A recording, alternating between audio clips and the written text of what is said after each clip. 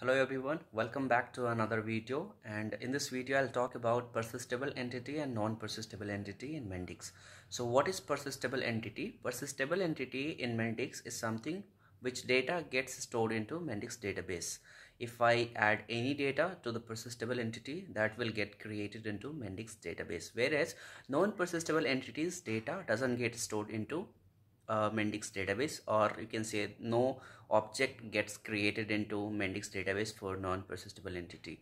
So where does the data of Mendix non-persistable entity gets stored? So the answer is it gets stored into the runtime or the device memory where the Mendix Studio Pro is currently running. So that's the very basic difference between persistible and non-persistible entity. If you can say the color of non-persistible entity is orange, whereas the persistible entity is generally in blue color. And also persistible entity can have indexing concept because there is database involved.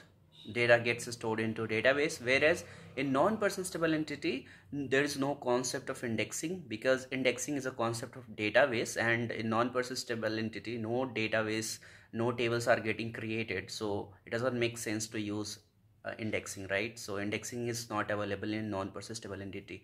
So where do we mostly use non-persistible entity? To handle JSON type of data in Mendix Studio Pro, most of the time it's always non-persistible entity, and also when we don't want to store data into our internal database or Mendix database, that point of time we use Mendix non-persistible entity.